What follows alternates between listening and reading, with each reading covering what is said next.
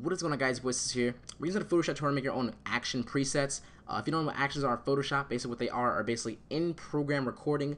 It's all the way down to the T. So anything you do in this little document right here, let's say you make a new layer, you fix the adjustment layer, or click and add an adjustment layer, or fix the blending mode, fix the opacity, fill. Anything you do into adding shapes, filling them with color, it'll record it, and when you play it back, it'll do the same exact thing. So I have two examples here. Basically, they all go together. For me, I like to use these as my YouTube backing or social media backings presets. Like, let's say if I want to have a certain pattern done, I can name it like Gaussian blur pattern or noise pattern or whatever backing. I can have that done. I just simply click here, press play on this action that I did. It'll do what I did previously, and that one group. If I just drop down the group really quick, you can see what I did. All that will be just played in a quick succession, basically like a robot taking over and doing it for you. And then you can see right here when I press play and add this new little layer right here, and I have this cool, sweet, easy, simple, nice, clean Gaussian blur noise backing. And you can just do things like this all the way up to making mock-ups, making cool 3D things. That's just getting really, really deep inside actions itself.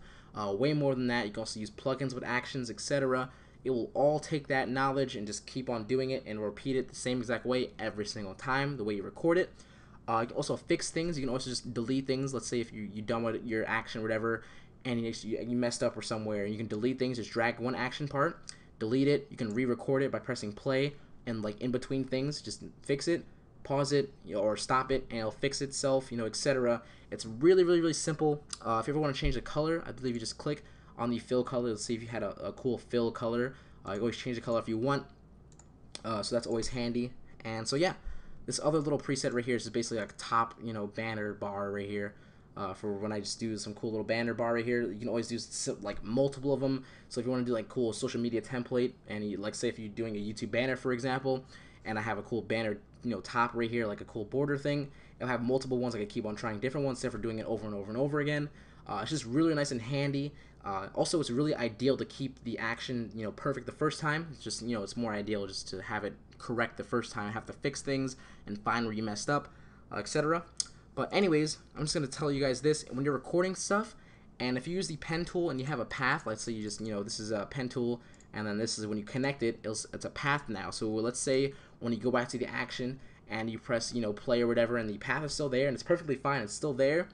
It's really good to go. It will not mess up or anything. But if the path is not there, excuse me, it will not continue using the action. It'll say it'll stop itself like mid-action, and it'll be like, I cannot continue anymore. You have to find this path or whatever. I believe it's the same if you save the path. I'm not really sure. I don't know how to really work with that. We can always just figure that out if you need to. Otherwise, just stay away from paths. It's not that hard. Also, brushes, I believe. When I used brushes my last time, when I was messing around with it or whatever, it wasn't really cooperating with me. When I tried to record it, it would not take action that I clicked with the brush and actually dragged it somewhere. So I don't really know about that. Maybe you can use like the pen tools, like what do you use, the stroke path? Maybe that will work. I'm not sure. But anyways, you want to Google that, you could. Otherwise, just stay away from it. If you don't need to use it, you always just use alternates.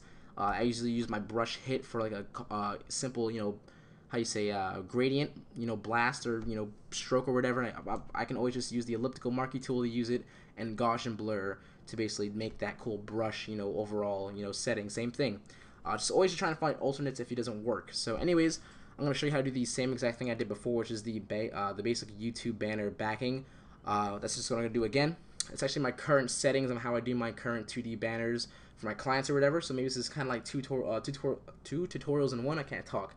So anyways, if you know what the action bar is, you simply just go to Windows, Actions, or Alt F9, or press this little play button here if you have the same toolbar as mine. I'm not sure what Photoshop version this is, or not what versions actions are, but I know this action, I have Photoshop CS6, so this is actions in Photoshop CS6. I really don't know what other Photoshop versions have actions in it. We can always just find out if you need to. Anyways, when you click on it, you see this little group right here, this little folder. You want to click on this, add a new set. So this is basically like this is the main folder. This is where all the other actions you do afterwards will now be in this little folder. You can always save actions. Let's say you make a cool little action right here. You want to save it and open it up for next time. This little drop down right here, just save actions. Save it wherever you want to save it. You open it back up. It'll open back up in your actions, and you're all good to go. So anyways, when you're ready to start doing an action itself, you want to simply just click on this little new, basically new page right here. Click on it. It'll say name it. I'm just going to name it 1. and then as soon as you press record, from now on, this little red dot will be on until you press stop. So everything you do right now will be recorded. So let's just do what we're going to do here. So we're going to do the simple backing right here. I'm going to make a new layer, and I'm pressing Control Backspace, which is actually going to fill my foreground color right here. That's why you probably saw this say foreground color or background color, and the first one is the foreground color. So foreground color is Alt Backspace. That's just basically a paint fill in the whole entire layer itself. That's a little cool little shortcut for you guys. And so now I'm going to make a duplicate. I'm going to press Control J, and I'm going to go to Filter, Noise, Add Noise. It'll save the exact percentage that you use. Click OK. Control E to merge, and I'm going to make a new layer now. And like I said, I'm going to use the substitute from using the brush. And now I'm going to use the elliptical marquee tool. Make a nice circle. Just going to hold Shift to make it a perfect circle. Put it somewhere in the middle. I believe it's Alt Backspace now for the fill, for the foreground color. I'm going to go to Filter, Blur, Gaussian Blur, Radius 200, press OK. I can change the blend mode now. You see everything we've done so far is actually recorded. If I just click here, Soft Light, you saw it say Select Current Layer Style. And I want to load the opacity. I don't really need to right now, but I'm going to combine these two. And then I'm going to load the opacity. And you can see you have to click to get that, it says select, different, it changed when I clicked here. It'll change again, etc. You can't click and drag. I believe you could, but you can't click like numbers. It won't fix that. You gotta always click on it and fix it itself for it to register. So you see me do that like 5 times. But anyways, I fixed itself. So if I go back, it'll actually just simply stay the same way it did just now. It just has multiple things. I can go back and delete them if I want to. But anyways, hopefully I didn't mess you up there. But anyways, I press stop now. When I stop recording, and if I delete this really quickly, I want to go back.